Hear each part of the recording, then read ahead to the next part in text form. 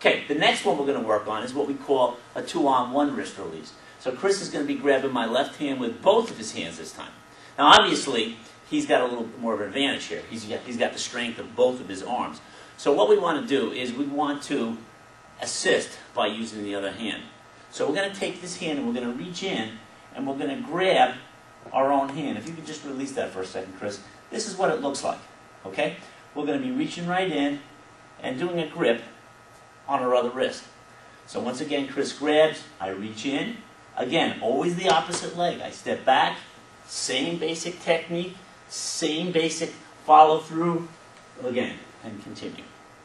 So again, situation that's not dangerous, back off, leave me alone. Situation that's more dangerous, he attacks, maybe I'm going to strike him first to loosen him up a little bit. Just a quick strike. Could be an eye poke, could be a slap. Then I reach in and grab, break, follow through. Man. If you notice, most of my head attacks, I'm using an open palm. And the reason is simple. Most people, or many, many times, break their hands by punching somebody in the face or head. It's very, very easy to break your hands.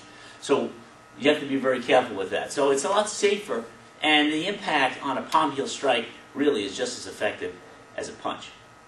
Okay, so that's what we call a 2-on-1 wrist release.